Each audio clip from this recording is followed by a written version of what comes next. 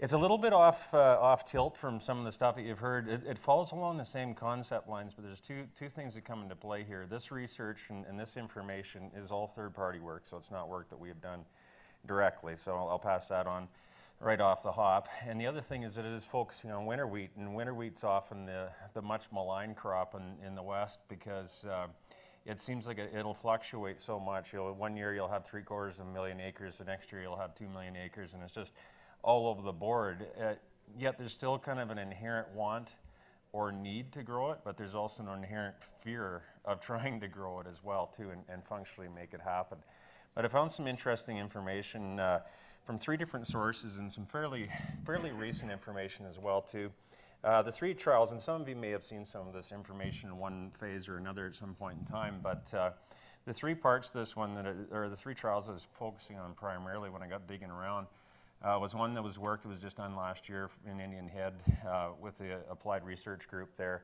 One was through AFC, through Lethbridge and Scott, and then the second one was information I gleaned out of North Dakota. So it kept, keeping it in range. Yes, it's outside of Canada, but keeping it into the focus of the areas. And in the case of some of the U.S. work, I'd say it's more advanced than what we've seen. So just focusing on some of the work that's been done with seed treatments and how they've come into play, because often seed treatments are, not only is winter wheat at a risk at times, whether anybody wants to grow it, but seed treatments are even stretching it just a little bit farther the other direction because there's a question mark out there, is there value to doing it? The perception is that we aren't undergoing the warm, wet soils that we can get in the spring sometimes at the time we seed it. And the other thing is, what kind of a carry through does it actually impact, does it have? So I just want to share with you some information. So starting off at Indian Head, this was kind of an interesting trial. You'll find that the premise of it was similar to the work that you'll see from AFC as well too. They're looking at 2 basic concepts. Do you treat, do you not treat? And the other side-by-side comparison as well too is the fact that do you go with low seeding rates or a moderate seeding rate, almost exactly the same rate that Kelly was talking about where we're seeding at, or you go to an accelerated seeding rate and what kind of an impact does it have on it? Now, the 400 seeds per square meter for anybody from Ontario is probably a little bit more of a common ground seeding rate down there. The 200 looks more like ours. It's your 1.5 bushels an acre sort of a thing. The seed treatment that was utilized here, we did use Raxel Pro, or that was the product that was used. So in theory, using it, and that's where it brings in the prothioconazole into the mix, as well as the tebuconazole into it too. So we've got the 2 azoles in there. Now, of note, the one background on this one that continues to surprise everybody, including myself, is the fact that this was seeded in 2012 and never emerged at all in 2012. It didn't actually come out of the ground until 2013. So it was your typical dry conditions, never took hold. So it really put a different twist on it. And obviously, if you're looking at winter wheat in June 12th and it's at that stage, it obviously pushed it back a long ways as well too. But of note, on this one, you're looking at Raxel Pro treated on the left as opposed to untreated, but going with that standard standard seeding rate that was utilized for it. So definitely seeing some differences there. Kind of the next tier to look at was looking at the treated on the right once you go up to a 400 seed rate. So you're getting more consistency with the stand, but you're also getting a little bit more of an aggressive stand as well too, considering the environment that was operating under. Now, to put it into relative terms, it almost comes down to okay, what do we do? Do we just put a lot more seed on and forget about seed treating, or do we go with the seeding rates that we're using and look at a treatment? If you look at the 2, if you compare them up side by side, you're actually seeing fairly similar stands between the 2. So it's kind of one or the other in the mix. Now, how did it correlate? Once you get in and dig into these things, the one thing I'll make sure everybody understands is that if we have an untreated here, that represents the average of the 200 and the 400 seeding rate. And the same with the treated as well too, so they were pooled together. So a fairly significant difference when you had those averages, sorry, let's go back to that. When you had those averages in place there, as far as overall emergence, definitely you saw more plant stand coming in with a seeding rate, and you would expect to see that. NDVIs, Kelly was talking a little bit about that as well too. And you do see a differential with the treatment. So you got a little bit more of a robust plant that's coming out of the ground, and it is showing more on the ratings on the NDVI to a certain extent as well. Yield, the big one. Where does it come into play? So ultimately here, what was shown with the treatment is, yes, we definitely saw an increase in yield. But the other thing, the seeding rate was also going there as well too. And the thing I liked about this one is the fact that, you know, if you're going, maybe you got your lower seeding rate, but the treatment still takes you at a better starting spot as well too. So it's a matter of choosing which practice you feel that you want to follow with these indications, but there is a couple different ways to go about it, that's for sure. And then the interactions with yield. The one thing you don't see with the treatment, you don't see, because it starts at a better point, it doesn't rapidly increase as much, but whereas with seeding rate on the untreated, and that you tend to see it go up a little bit faster, and that's just you're buying it up with more seed in the ground. The one other thing that came in here was test weight, and this one's pretty logical to have a test weight that does go up logically, because we saw how the plant stands increased. Typically, anytime you have a plant stand, you got a thicker stand, probably less tillers, more main stem, should contribute to the weight a little bit more, and you see that with both the events that happened here.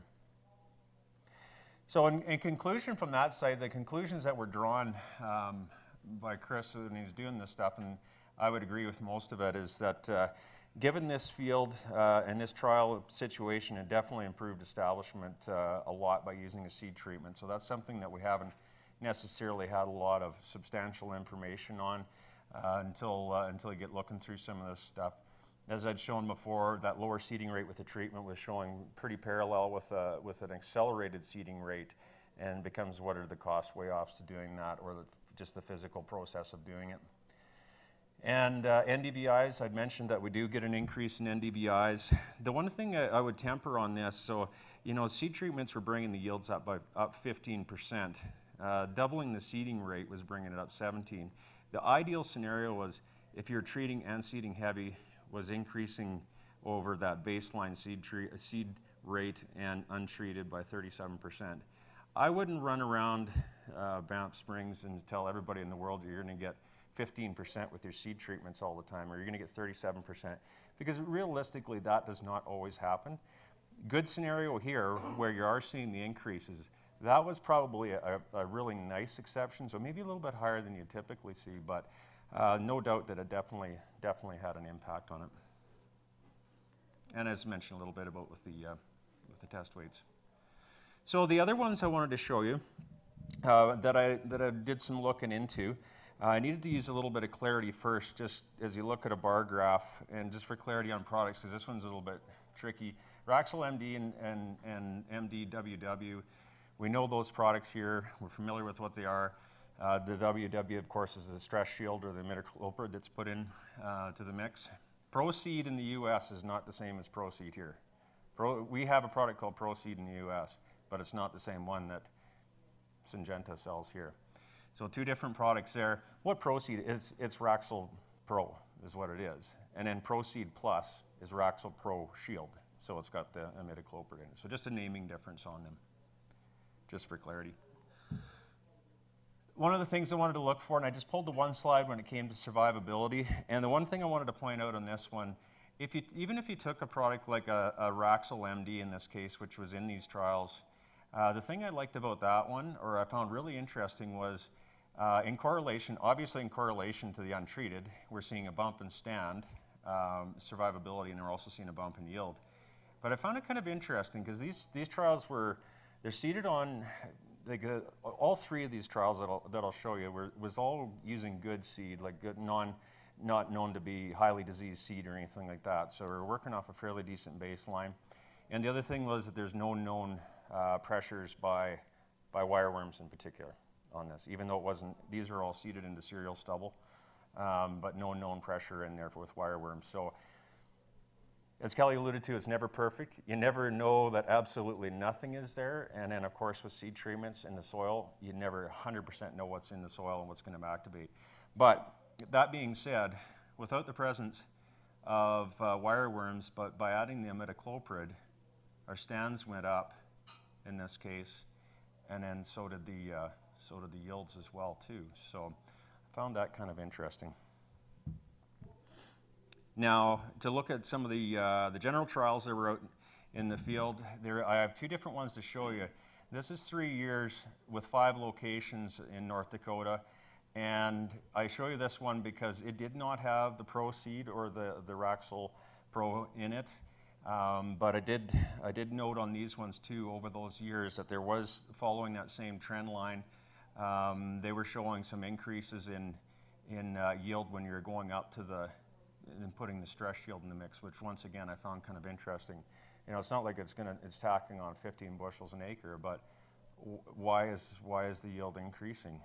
And it just kind of begs to offer some maybe more questions than answers. But and then if we take it over a more condensed one, when you bring the Pro Shield and just the Raxel Pro into the mix, also a similar trend line. So if you look at the MD and the MD with the stress shield, you look at the Raxel Pro and then adding the stress shield, it had the same effect with both of them where it seems to jump it up. And like I said, it's hard to say 100% why are we picking up those, you know, those extra 2.5 bushels in these cases. And that's just, the graph is the same, is very similar here, but it's just a little bit probably easier to visualize what's going on.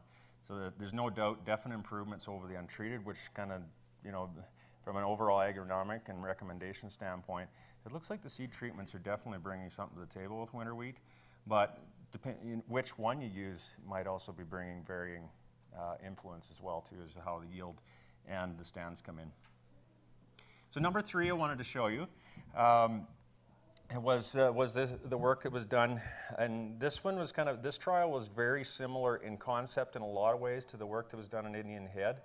The one difference with it was the fact that they introduced one other, I guess you could say, variable to it. So not only the seeding rates were the same, 200 per meter squared, 400 per meter squared, but the other factor that was introduced was also having a poorer seed lot in the sense of a thin seed, so not a real plump seed, just to see if that had any effect on the energy in the establishment.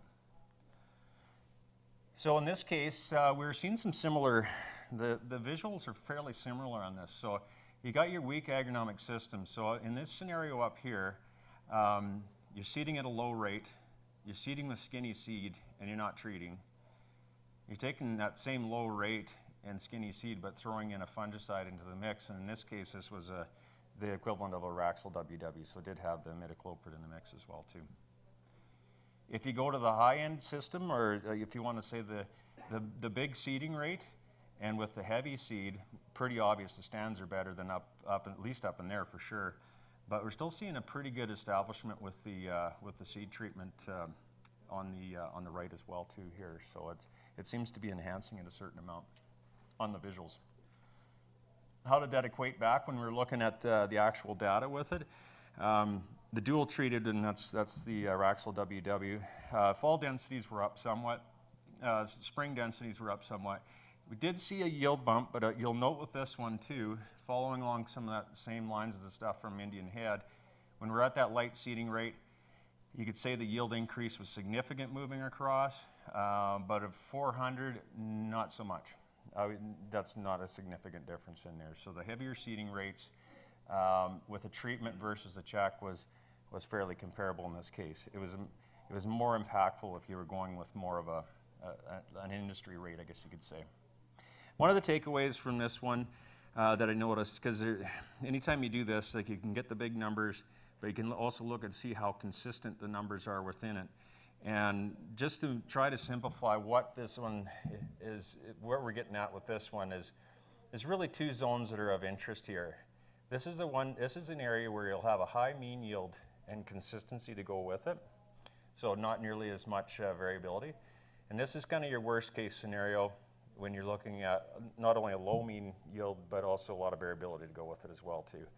So ultimately, you don't want to be down there and you want to be up here. And the questions are, so what gets us up there given the whole regime of, of this trial? And yes, the seed treatments were definitely a part of it, But also you can see having a good plump seed with a treatment works very good. We had a high seeding rate, you're up there. Even without having a big high seeding rate keeps you up there as well too. So there's no doubt higher seeding rates can help compensate as well too. But having a, a good seed, having a treatment, and at that standard rate, very, very consistent results came out of it as well too. So different ways you can interpret that, and no big shocker. Skinny seed, low seeding rate, no treatment was not on a consistent basis. So just a couple other things I wanted to mention to this, and then I probably don't have to, to carry on too long about it. The other part of this one was there was treatments that were done in this trial where straight tebuconazole was used, straight metalaxyl was used, imidacloprid by itself was used, and then the combination of the three into this mix here. So there was an increase with imidacloprid by itself, but judging by the stats on that, you couldn't call it significant. Even though there is an increase, you couldn't necessarily call that significant, not based on that number there. It's when you had the combinations that you were getting to more of a significant yield increase on it. So it looks like you almost still have to have the two pieces of the puzzle. You wouldn't run home and just put a bunch of stress yield just by itself, and which wouldn't be a good practice anyway, because we know there's more than one thing that goes on in a field on a given day. But that combination did show a bit better on it. The only other one I was going to show you quickly on here was, as another part of that study, like another section to that study, was looking at seed treatments with the use of a foliar fungicide as well too. And that could stir up a whole lot of questions that we maybe don't have the answers to at this point in time. But I think the interesting thing I found about this one, it's the same concept as that other chart. And actually some of the most consistent yields coming out was using a foliar and using something like even a straight tebuconazole or a straight imidacloprid in conjunction with the foliar fungicide was your most consistent practice to use. Maybe not a big surprise, because I think most people are familiar with winter wheat. It is something that does benefit from a foliar fungicide, no matter what the scenario.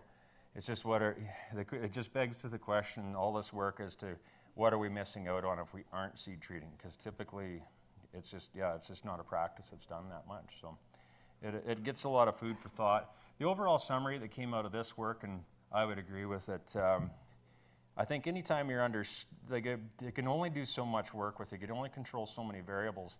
But if anytime you're faced with a poorer seed lot, or if you're just planning on seeding at a scheduled seeding rate, you're not going to change it. That's all the seed you got, and that's as good as it's going to get. Seed treatment does definitely seem to provide a benefit based on the different studies that I've looked at. And but the thing is, you can't take into consideration, and it's tough to measure the other things like the seed not germinating in 2012 and not coming up to 2013. How dry is it in the fall? How dry is it in the spring? All the things that have fears for growing winter wheat, but there may be some things that we can do to work on that and mitigate some of those stress factors that come in as well too. So.